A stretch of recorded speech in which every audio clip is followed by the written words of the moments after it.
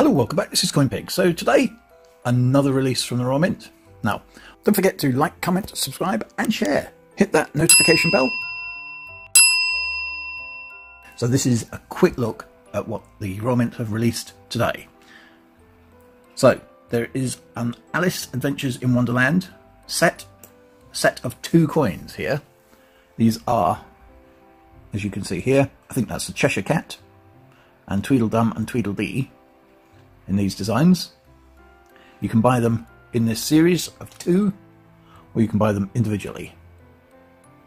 So we're not going to talk about the series of 2, except to say that you can buy them as a series of 2. We'll look at the individual coins here, and we'll see the first one here. Of course, why they do this, I'm not sure. Come on, Raw Mint. If you're going to put a link in there, at least link it to the correct page. Apparently, it doesn't even link it to the correct page. I wonder why they're not selling many. Honestly, I really wonder why. Because even this link takes you back to the same page. What is the point of having a link that takes you back to the same page that you just got the link from? I mean, you have to scroll all the way down here to get to anything related to the thing that you've just clicked on, and it's still not the items that you clicked on.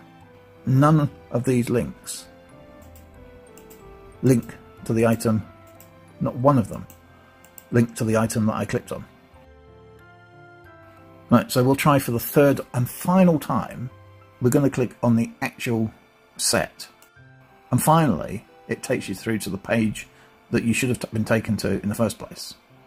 Except, of course, I don't want the series. Now, is this deliberate? What if I don't want to buy the 2 coin series, if I just want to buy one?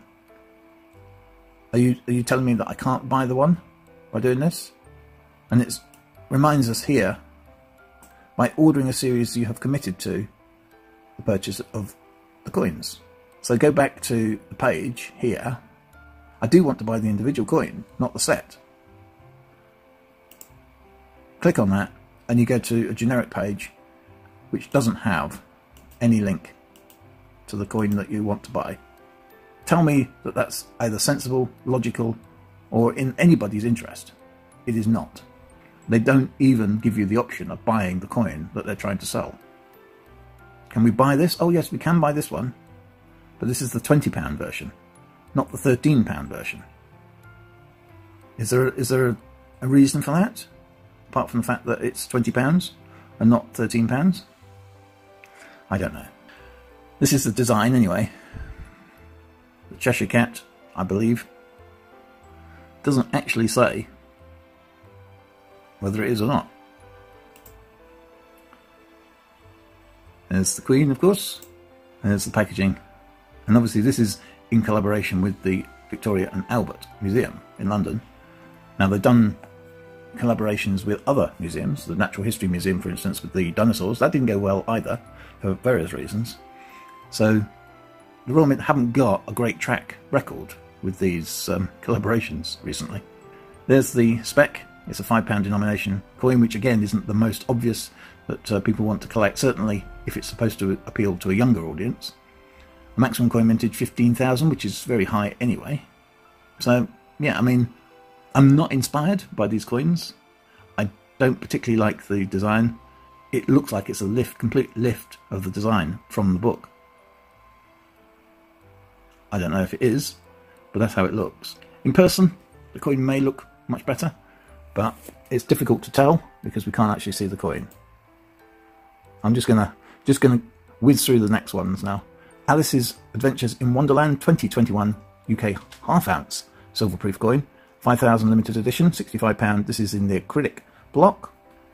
This one's been strapped to proof standard twice. Not quite sure why.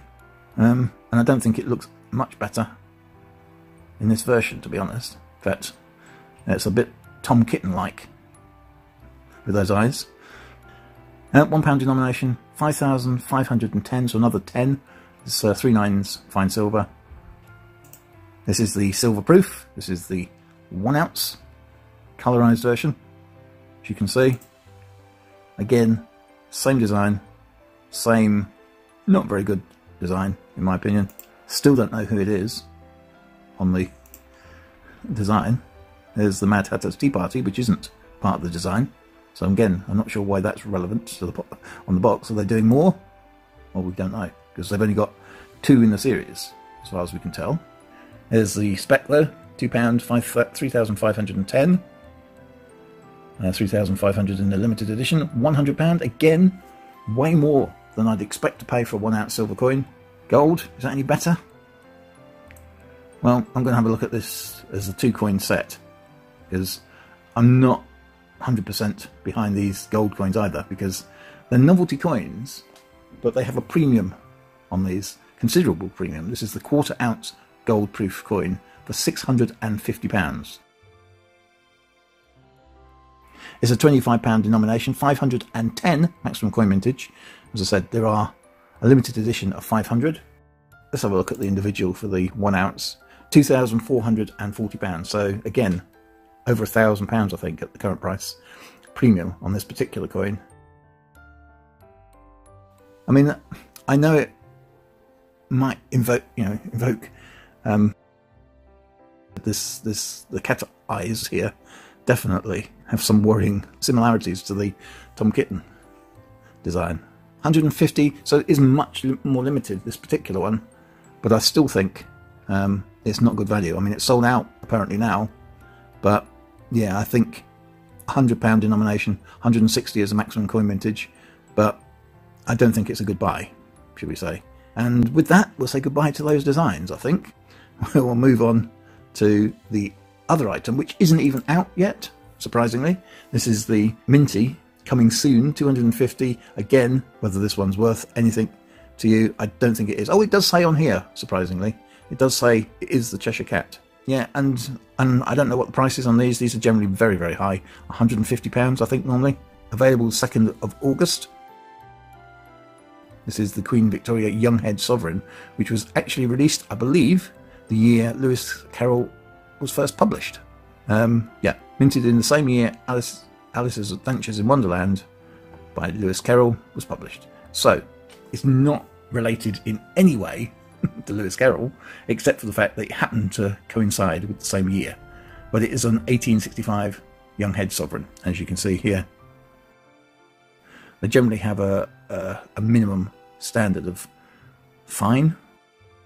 It says fine plus condition, but 630 is a high price as well for these sort of coins. Anyway, this is the Alice's Adventures in Wonderland. Not very adventurous, and not a very good design in my opinion, but I just thought I'd let you know.